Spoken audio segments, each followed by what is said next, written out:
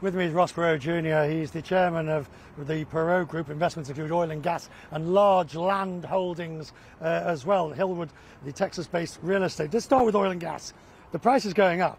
Now, whether that's, for whatever reason, that is a benefit to the oil community here, and it makes non-traditional fracking better value and comes back on stream. Absolutely. I mean, Richard, these prices bring the oil industry back in Texas.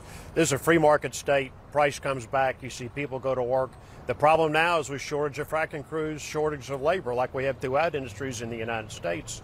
So it'll take a little while, but you'll see the oil production come back in the United States that should help stabilize global pricing. The problem with oil in fracking is that it is totally market driven.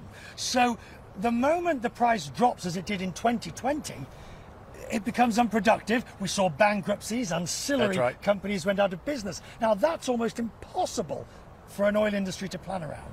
It is, but this is what the entrepreneurs do. This is what the risk capital does. When it's time to drill, we drill. But then in Texas, we have a tendency to overdo it. Too much money comes in, oil price will drop, great for the consumer, bad for the industry.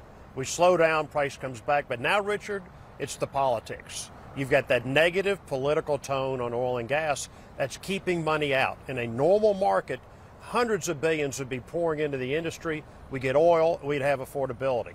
You're now going to have expensive oil for a while because it's going to take a while to get the industry back. And do you think, oil and gas, is it a dirty phrase? Not Again, at all. Not at all. Politically. Well, maybe certain politicians worry about it, but you look what's going on. We need oil and gas. We need clean oil and gas produced in the Western world where you have environmental standards. So that's what you have in Texas, are good standards. We have good oil. We're going to need oil for another 30 or 40 years, Richard. 100 million barrels a day is what the world's going to need. I heard a lovely phrase to describe what's going on here, the Texodus. Now, this is people coming from California and the Pacific Northwest, even the East Coast coming to Texas. Land prices have gone through the roof. You've just done some very big deals in the billions. Yes. This is the high growth region now in the United States. We're adding 375 people a day into Dallas-Fort Worth. We'll pass Chicago in 10 years to be the third largest metropolitan area. New York, LA, and Dallas-Fort Worth. And Richard, what makes us unique, there are no barriers to growth. We can grow in 360 degrees. We're adding millions of people, and we'll continue to add millions of people every decade. Is there a bubble building up in here in property here? Not really. I mean, we're better behaved this time. The banks have been kept disciplined in the market, and so we're not overbuilt. And right at this moment, all the product types are full. I lived through the S&L crisis. I mean, I saw a crisis. How about that for old history? I remember the S&L crisis and the bailouts, and then 2008 and the bailouts. That's right. But remember, in 2008, Texas wasn't bad.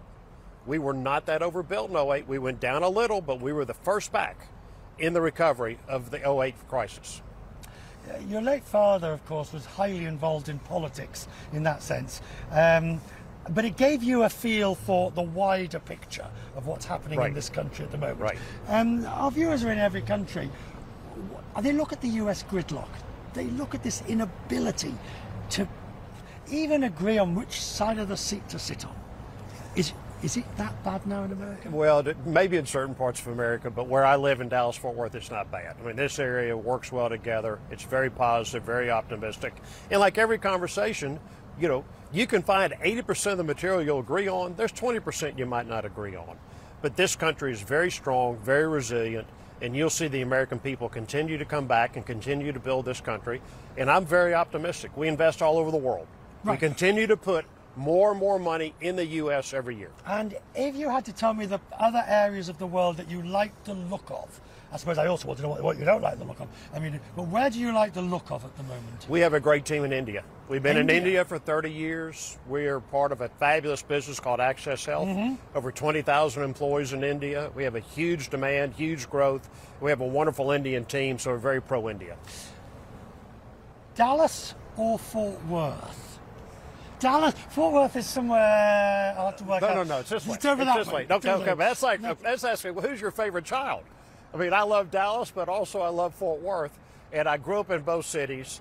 But our largest project, Alliance, is in Fort Worth. That's 27,000 acres. Aye. So we are very, very pro Fort Worth, but we invest a lot in Dallas too. It's been wonderful to have you, sir. Richard, you're great. Thanks you for being so here. Much. And we'll go flying next time. Hey! That's what you got to do. I'm going to hold him to that. Normally Okay. I'm the one making promise of where I'm visiting, but I've got a promise there to go Good. fly. We'll get in the helicopter and fly around. Helicopter. Perfect. Excellent. Yeah, well, I'll let you fly. We'll check your heads out. See how good you are. Thank Richard, you, thank man. you. Thank Yes, you. sir. Appreciate it.